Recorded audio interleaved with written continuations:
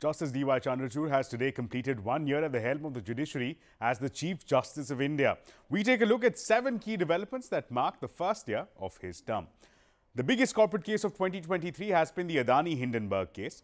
In March, the CJI formed an expert committee and directed SEBI to complete investigations. SEBI informed the Supreme Court that the probe is complete in 22 out of 24 cases, but was still waiting for information from regulators overseas. Expert committee meanwhile concluded that there were no regulatory failures and that neither was there any evidence against Adani. Petitioners recently flagged repeated adjournments in this case. Number 2, in a crucial dispute, a bench headed by the CJI held against the centre and in favour of the Delhi government on the issue of control over officers. The Supreme Court held that division of powers must be respected. However, within days of the judgment, the government came out first with the ordinance and then with the GNCTD Amendment Act, giving the LG the sole powers over officers. Speaking at a public event recently, the CJI had remarked that legislature cannot overrule the Supreme Court. Number 3, the CJI took on the mantle of deciding the fate of abrogation of Article 370.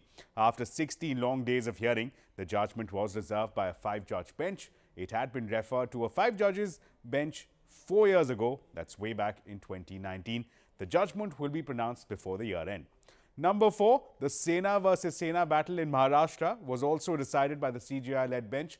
The Supreme Court held in favour of Eknath Shinde camp, but at the same time directed the Speaker to decide the appeals from the Uddhav camp on disqualification against the Shinde camp within a reasonable time. It's been 6 months since then. More recently, the CJI warned the disqualification proceedings can't be turned into a charade by allowing the government to continue till the next elections. Number 5 was the battle by the queer community for equal marriage rights. The Supreme Court has answered that question by giving a big no to legal recognition for marriage, to unions or even rights that are flowing out of a union. The CJI was in a minority. He had directed for allowing adoption rights to queer couples.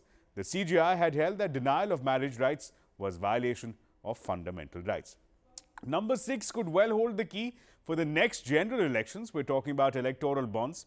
The CJI-led bench had reserved the judgment. During the hearing, he made key observations. He noted that the bonds seemed to provide selective confidentiality where the ruling party could gain access to donor details. He also noted that bonds should not legitimize kickbacks.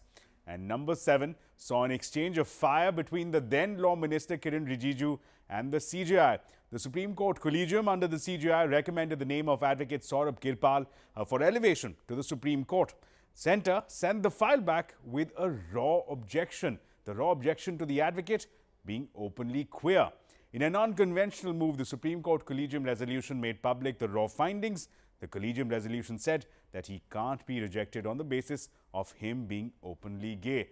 Soon after, Rijiju was shipped out of the Law Ministry and replaced with Arjun Ram Meghwal. Now, Justice Chandrachud has exactly a year to go before he demits office, and the CJI is looking determined to take on complex, volatile political issues pending for many years.